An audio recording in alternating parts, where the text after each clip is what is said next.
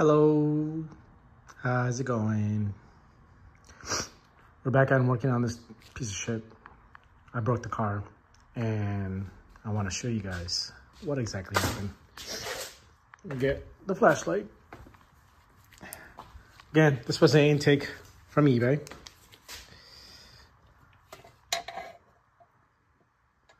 You see the light? Yeah. I don't know exactly how this happened. I thought these things break after 30 pounds of boost. After 30 pounds of boost, like plus. So I always drive my thing at like level 3, which is around 20 pounds. And this happened, I think, a week and a half ago. I think I went on a cruise and with my wife's cousin and a buddy. And he has a G80, and they were kind of playing around in Mexico. And I thought I'd join, and I turned it up all the way, which is 30 pounds, and sent it. So I think that's what happened. I think it just cracked because, one, it was cold outside, and intake temps were under 60 or 70, and yeah, I think it just gave out. And I think I was running this for about 2 years, and people mention these have a tendency to crack because they're eBay manifolds. And yeah, so that's what happened. I'm not happy, and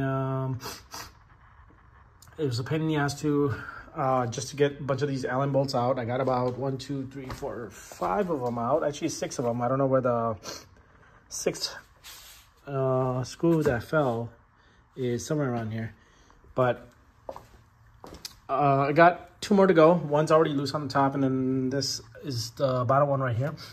I had to take the intake throttle body out, which I didn't want to take out because these, I think I stripped one of those holes. I think it's that little top one.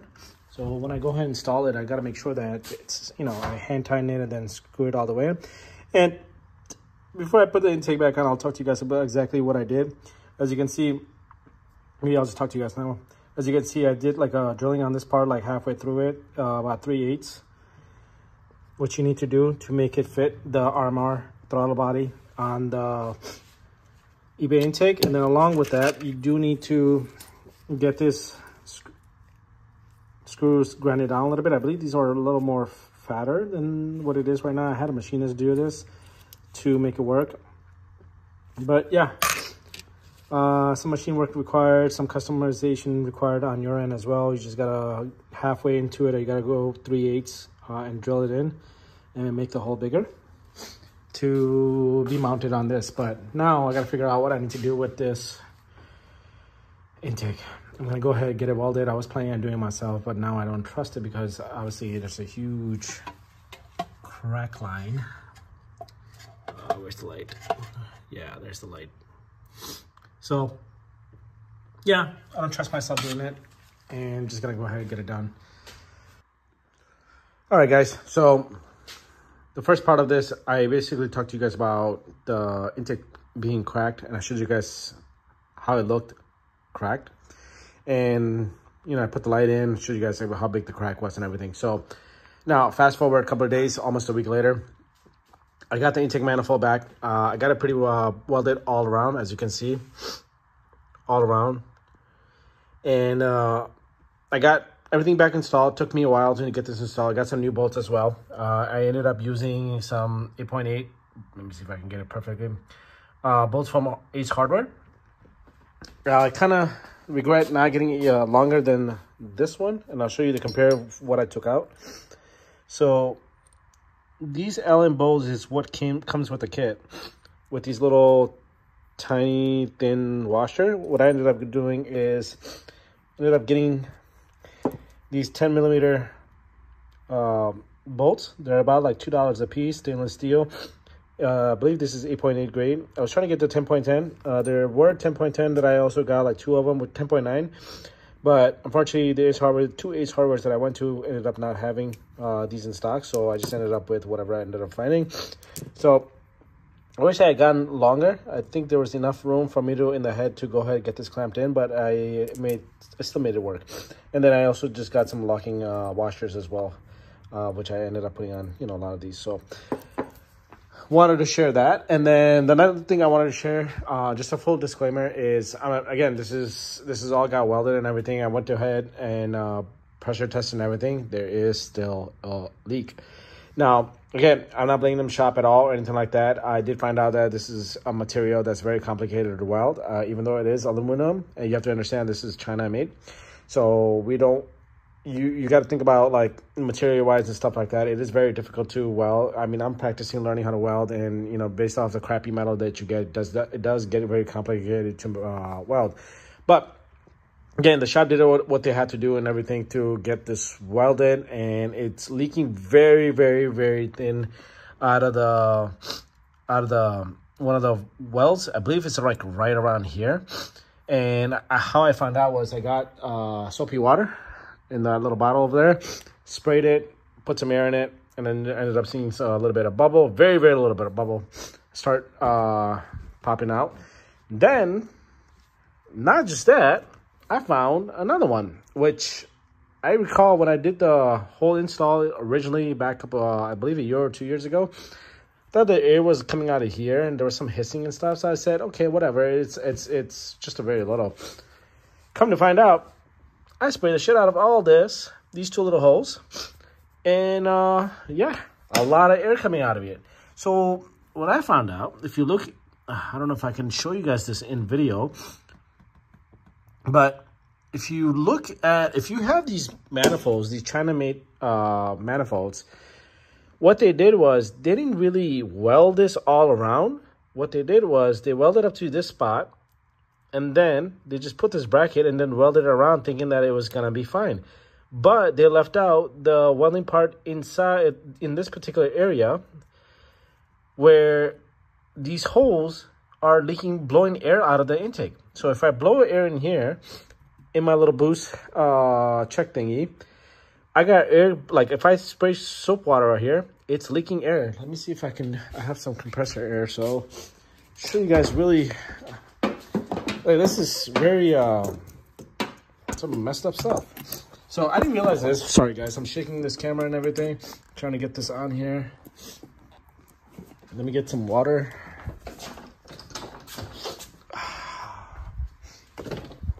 So I'm trying to make this as informative for you guys, whoever's running these manifolds. Okay, I do got to clean this whole thing up because I'm going to be doing my little temporary fix on this. So I want to make sure I don't mess this up. But anyways, let me see. Hold on, let me see if I can get this on camera for you guys. Sorry. Come on. Okay, check this out. Ready? I need two hands. Let me see. Come on. You see that? Hold on. Make it better.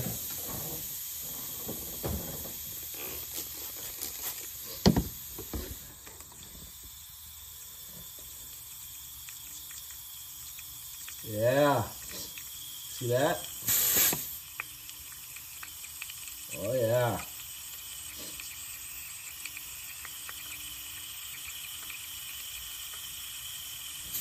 So, oh yeah, it's leaking air out of there. Look at that.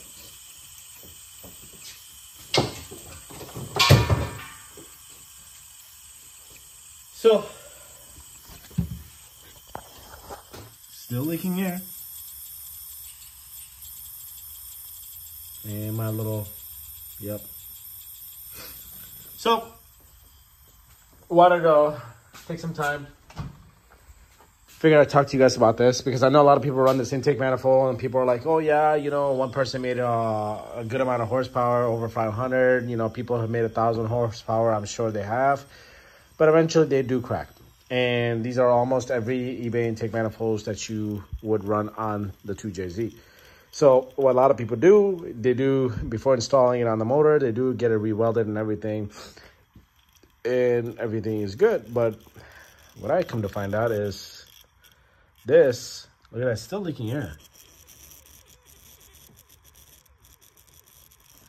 So what I'm gonna do is, I'm not gonna take this intake manifold out. Right now, what I'm gonna do is this, right now, I'm gonna, as much as you guys are not gonna like this, but I'm gonna go ahead and put some JB Weld all around here and just rock it, because this is a very, very tiny hole, and I can't even see with the eyes. I have to spray soap water in boost pressure to see exactly where it, pinpoint exactly where it is. So along this line, I'm gonna go ahead JB Weld this, and this is a temporary fix. This is not a permanent fix. I would just want to last this season.